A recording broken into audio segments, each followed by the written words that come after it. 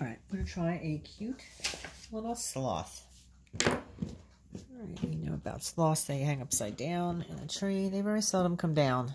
So, again, we're going to separate into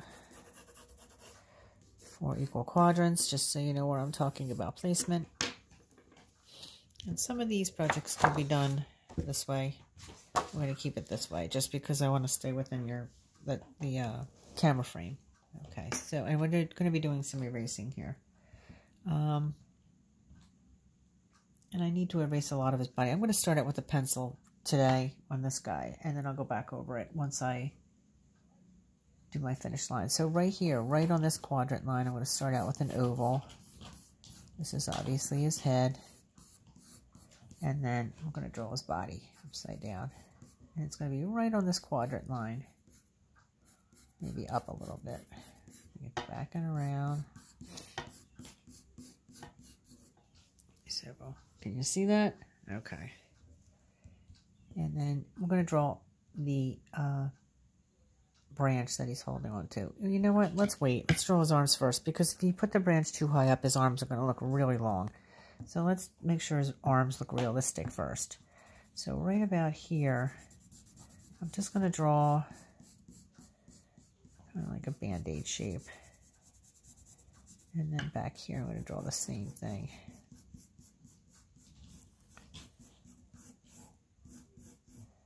All right, so as long as this looks realistic and he's not way up here, you can stop and then put the branch in. So the branch is going to go right here. And I'd be erasing here. So let me go over this now with the Sharpie so you can see it.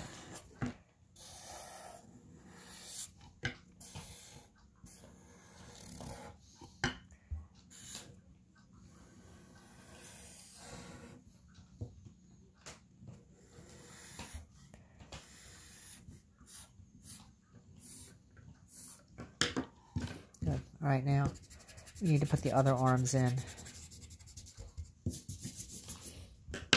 Okay, so we're going to shadow the outside arms.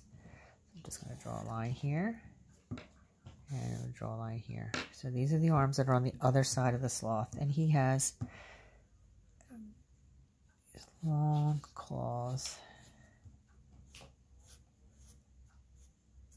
and they're wrapped around. So this arm is wrapping around, but this arm is on the other side, so you can't see the claws for the outside arms, okay? All right, he looks pretty good. And again, we're going to put some branches here and some leaves.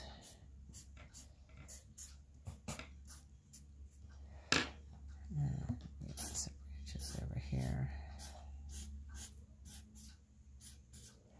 Okay, load it up with some leaves. Let's do his face now.